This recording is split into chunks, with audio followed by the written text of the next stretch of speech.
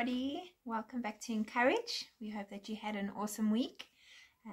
We just are excited to have you guys with us again. Let's just open up in prayer. Father God, we thank you for this lovely day. We thank you, Lord Jesus, that you've kept us all safe this week and that you've brought us together today, Lord Jesus, to share with each other from your word. We pray, Lord Jesus, that you would speak through me, that you would, Lord God, be absolutely present in every word, every scripture that is shared, and that we can grow and be better for you and for your kingdom. In your wonderful name, amen. We've been very busy the last 2 weeks, but the last weekend we were out on outreach, and it's just that awesome, that output that you give, but you get back so much in return. And so we are almost walking on clouds this side, and just absolutely in awe of who our Father is and how faithful he is.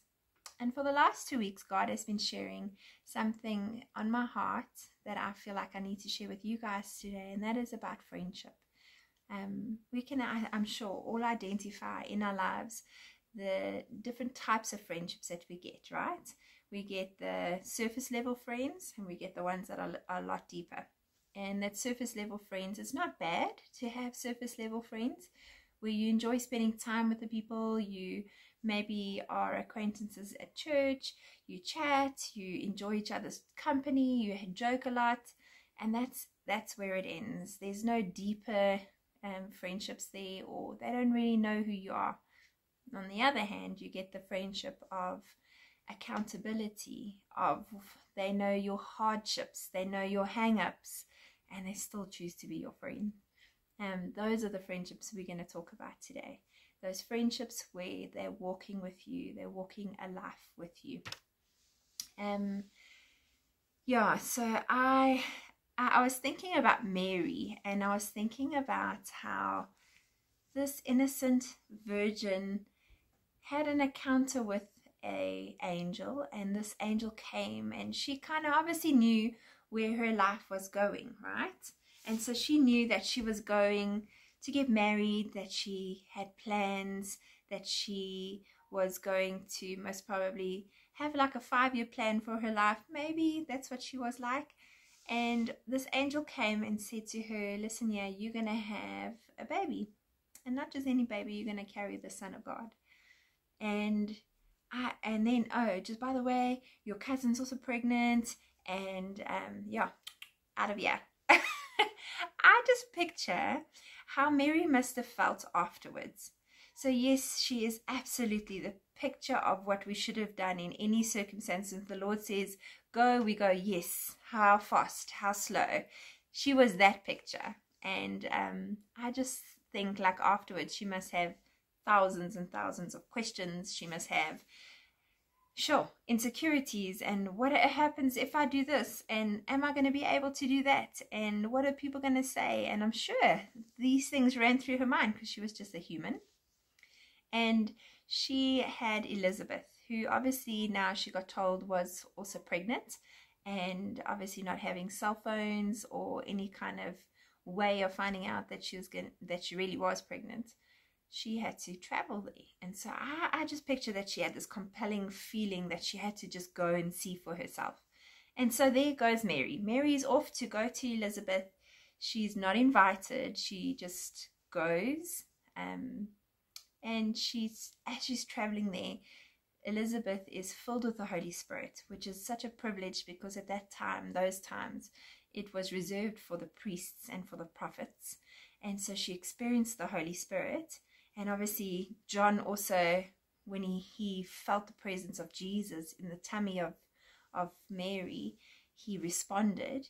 But Elizabeth was then filled with the Holy Spirit. And the Holy Spirit gives us guidance, gives us wisdom, gives us knowledge. And so by the time Mary had arrived at Elizabeth's house, I just picture her flinging open the door and plonking herself on the couch going, I need a cup of tea, and I have so much to tell you. So I can imagine then already like Do you know what just happened to me? I don't know if it's real or if I was dreaming, but I had a visit from an angel, and I can imagine the conversation between these two ladies.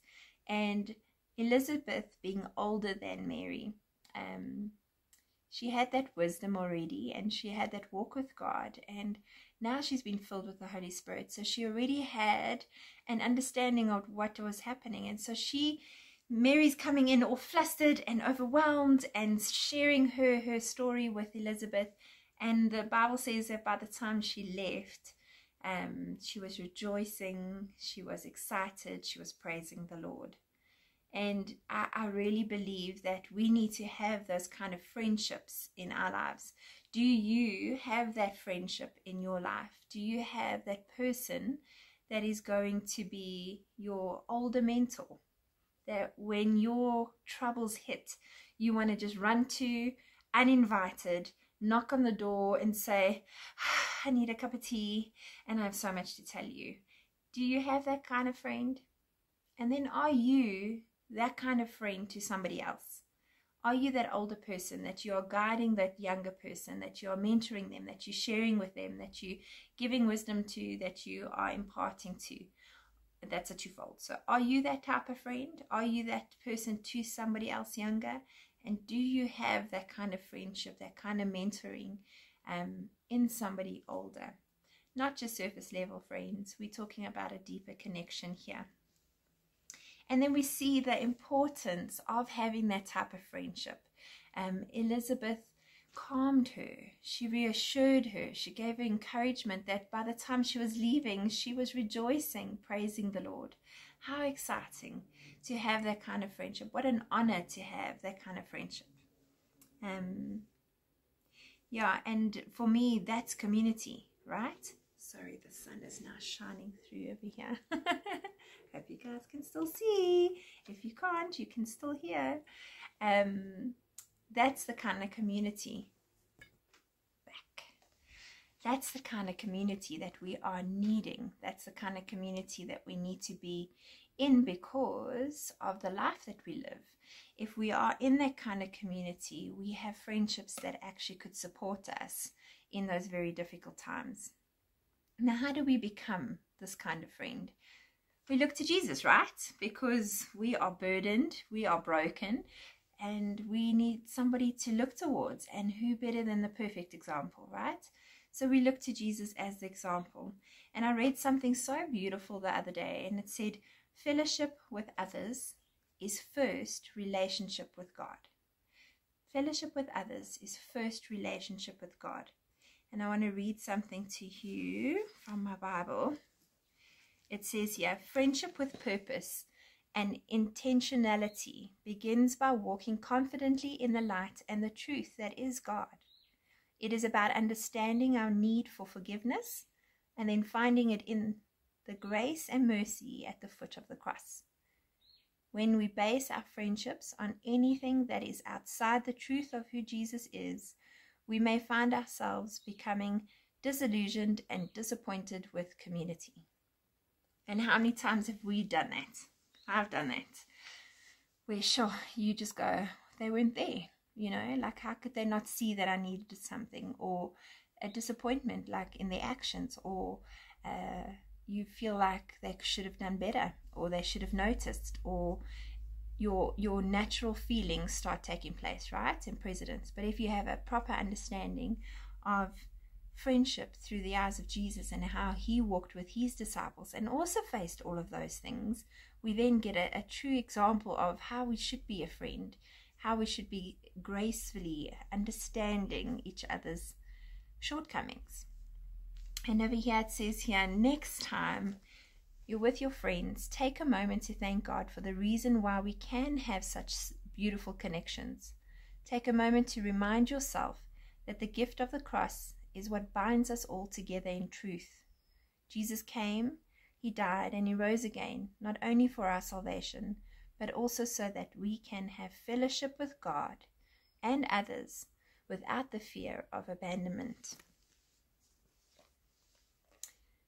Have you ever had that friend that you feel like you can't relate to, right? Or they just don't get it. I remember a time when I was tired as a single person, like saying I was tired, and relatively I was tired, most probably looking back. But when I was a mommy, there was a next level of tired. And I just thought, one of my friends just said to me, "Sure, I'm so tired today." And I went, "Oh, you have no idea what tired is." And there's such situations where you feel like they just, with all good intentions, but they just don't get it. Now, Hebrews 4 verses 14 to 16. That's where I want us to turn today, because how lucky do we get to have a Savior who can relate to us. It says, "Therefore, since we have a great high priest who has passed through the heavens, Jesus the Son of God, let us hold fast to our confessions. For we do not have a high priest who is unable to sympathize with our weaknesses, but one who has been tempted in every way as we are, yet without sin. Therefore, let us approach the throne of grace with boldness, so that we may receive mercy and find grace to help us in time of need." A father, a king, a friend that knows absolutely everything about us. Every walk that we go through, he's able to sympathize with us. And he just gets us. How awesome is that? Another one that we're going to read from is John 17 verse 12. We'll get there now. "But as in all things, Jesus models for us what the walls in our friendships should look like and their purposes." And in Jesus's final words, right? So he's at the Last Supper. He's knows what his friend has done. Like, he's chosen his 12 disciples, handpicked them. Those are his inner circle friends.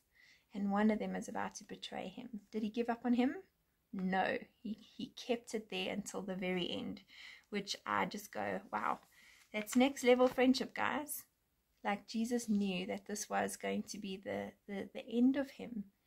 And it was to the doing of his friends. Like, his friend chose to do that. And he still loved him.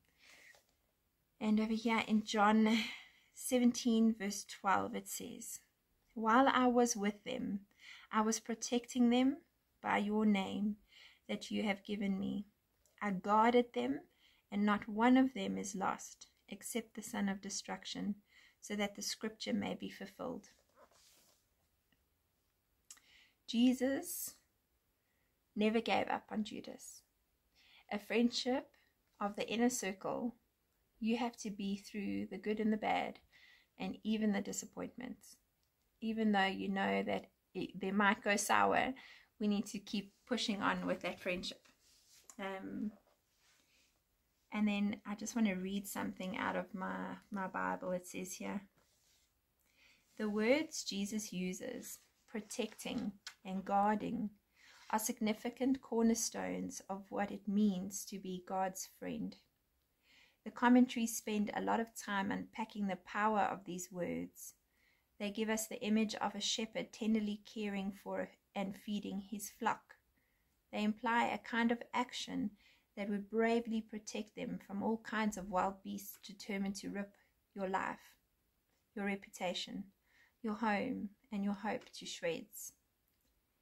Taking the image even further, the Greek word Jesus used when he talked about guarding his disciples meant the kind of protection you'd get behind the walls of a fortress or the high unshakable walls of a castle, a place of safety behind layers of protection, moats, impenetrable security, and welcome. So here we see Jesus not only in his friendships protecting the friends like a shepherd, but he's also so protective of them and guarding them that he guards them like a castle, like a huge walls of a castle. That's how he sees his friendships. He guides them, he guards them, and he protects them. I woke up the one day and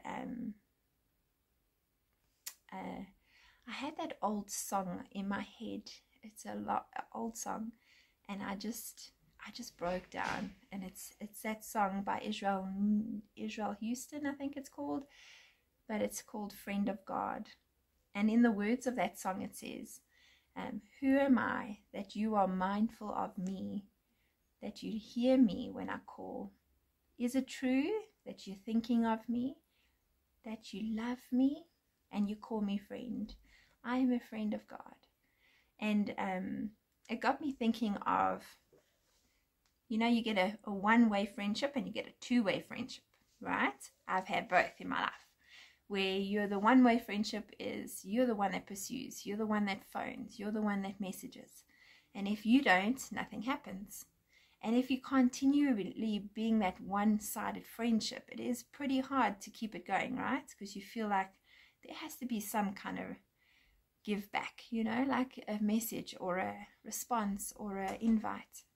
So it's very hard to be in a one-sided friendship.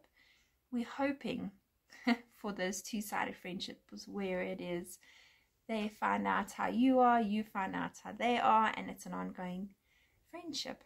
And I just thought about my friendship. If Jesus calls me friend, how am I towards my Jesus? Am I giving him a two-way friendship, or am I giving him a one-way friendship where he's always pursuing me, that he's constantly wanting to talk to us? He's giving us dreams and sometimes we're not listening, where he's sometimes showing us scriptures and we're like, And then when something goes wrong, we talk to him, or when we're in need, we talk to him. And I just prayed and I said, Lord, please don't let me be that kind of friend. I hope I'm not breaking your heart and you're wondering when I'm going to speak to you again. I hope it's a two-way friendship where you are spending time with Jesus every day, connecting with him, admiring nature, looking at the sky and the trees and the wind and the rain, and just admiring what he's created for you. Are you that friend? Are you that friend that just says, sure, Lord, look how awesome you are? Are you seeing him? Are you hearing his voice in everything that you're doing? Is it something that in your day you just go, you're amazing? I just wanted a bird to fly by and it must be beautiful, and God does that silly something and you just go, it's just because he loves me. And I really pray that is what's happening in our lives, that we're giving God a two-way friendship. How do we start being that kind of friend that is needed? How do we start being that friend that Jesus was to his disciples? First of all, we heard that it needs to first come from a relationship with God. We need to first know who our Father is, who Jesus is, and start spending time in that value of friendship for us to be able to mimic that as a friend. Number 2, Jesus saw and heard from God. He saw and he heard from God. And his heart's desire was to share that with the disciples. And so that's what he did. As they walked with him, that he shared, like, Father God told me this, and I think we need to go here, and we need to do this. And he did that purely because he wanted us to live a life free of sin. He wanted us to strive to be forgiven so that we can have a relationship with God the Father. And are we doing that in our relationships? And are we seeking God? Are we then sharing what God has laid on our hearts? Are we then imparting to our friends things that have happened in our lives and encouraging them to the point, like Elizabeth encouraged Mary, that when they leave your house, they are happy, they're feeling lighter, they're feeling encouraged. And are we then having that desire that they would then free themselves of sin? Are we sharing our testimonies with those around us so that our aim is others would be able to be encouraged by that and walk an easier walk with Jesus? Sometimes they're so burdened and they think that they're only ones that are going through this, but they're not. If you share your testimony, they go, wow, okay, there is hope, let's do this. Are they feeling like that when they leave your presence? And number 3, are you guarding and protecting your friends like Jesus did, like a shepherd protects and guards his flock? Are you guarding your friendships like walls of a castle, moats around a castle, that you're so protective of those friendships that you are praying for your friends and holding them accountable? Are you helping them to see the light? Are you helping them to live a life that is pointing Jesus to Jesus? We need to cement the truth that Jesus calls us friend, and he guards us as a friend. Jesus calls me his friend. And am I being that friend to him and to others around us? And so that's it, guys. I really feel that Jesus is wanting us to have a look a little bit deeper and how our lives are affecting those around us. And it might just be a handful of people that are in our inner circle. Jesus had 12 disciples, and he walked with them and he lived his life imparting to them. And so I want to encourage you to look around you, to look if you are that older, wiser person. That is there somebody in your circle or in your church or in your workplace that you could be that mentor to, that you could maybe impart knowledge to, that you can maybe encourage in their walk with Jesus? And do you have somebody that you can maybe turn to in those times when you need just a cup of tea and an offload? Have you got that somebody? And then with your friends, I pray that you would start to dig deeper and look at how Jesus treated his disciples as friends, and what an honor it is to be called a friend of God. And so that we can mold those friendships to image, to reflect the image of God. That we can mirror how important it was for Jesus to have that support structure, that community around him. If Jesus needed that, how much more do we need it? And how much more are we going to be able to grow from that? Because golly, Jesus already did it, he's just so awesome that he could do it without sin, and he needed that support. So I want to encourage you is intentional friendships. Make your friendships around you intentional. Make sure that you know who you can trust and who's on your inner circle, and don't stop pursuing them.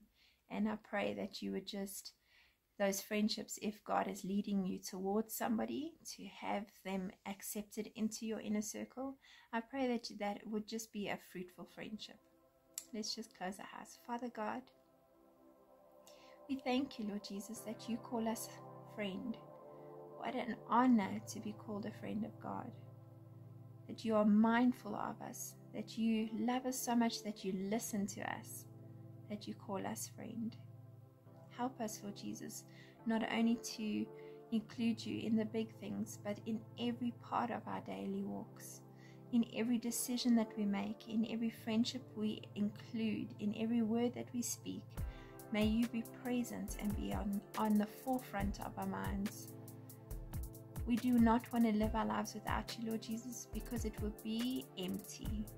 We thank you that you have included us in your journey and given us a responsibility that you've given us to spread the word of God. And we pray, Lord Jesus, that we would do it honorably, that we would do it, Lord Jesus, with respect, that people won't look at us and say we want nothing to do with Christians, but they would see a difference in us, Father God. Help us and mold us to be more like Jesus. Help us and mold our friendships to be godly, to be accountable, to be supportive and encouraging, that you, Lord Jesus, would be the forefront of that we would seek a relationship with you, then know the importance of that friendship, be able to share what you've shared with us, and then to guard our friendships with prayer, Lord Jesus, that we will protect our friends and our circles, Lord Jesus, that you would be more powerful in that community than ever before, Father. We thank you for each and every person listening, Father God. We pray that your blood would just be poured over their families, over their friendship circles, over their minds, Lord Jesus, that you would just absolutely consume them, Lord Jesus, that the hunger for you and your word would just be present, that you would just grow them, Lord Jesus, into the mighty soldiers that you want them to be, Thank you, Father God, that you can take just as mere silly humans with all our faults and flaws and call us friend. Help us to give that back to you, Lord Jesus, and so that we can help those around us. We love you, Lord Jesus, and we absolutely honor who you are in our lives and in our friendships. We say you are welcome. You are absolutely welcome in our friendship circles. Guide us and mold us in the way that you want us to go. In Jesus' lovely name, amen. Now guys, go out there and be intentional about friendship. Have an awesome week, and we'll see you again next week. Bye-bye.